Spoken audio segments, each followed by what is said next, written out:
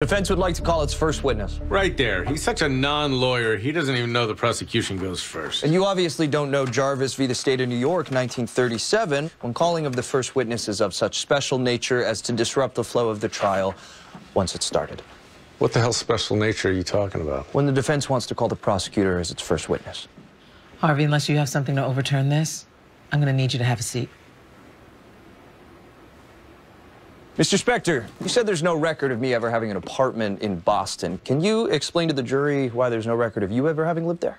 I'm not the one on trial here. No, you're not. You're the one in that chair, so why don't you answer the question or we can stop this whole thing right now. There's no record of me living there because I sublet up there when I had my place down here. So it is possible that a person not have a Boston address without it meaning that they didn't attend Harvard. Great. Thank you so much. This witness is excused. What exactly is your reason for not having an address up there? Unless you're too afraid to answer my questions. No, I'm not afraid of you at all. My reason is that I chose to live with my friend Trevor during that time. The only problem with that is your friend Trevor has lived in Brooklyn his entire life. Exactly a 3-hour and 20-minute drive from Harvard. So you say you made that drive every day? No, I only went up for tests because that's all I had to do. I guess you needed some extra tutoring, huh?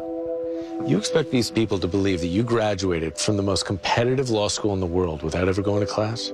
See, that's funny because you actually expect these people to believe that I never went to law school at all and yet still somehow managed to convince the smartest lawyers in the world to make me their youngest partner ever. Whose story's looking more far-fetched now?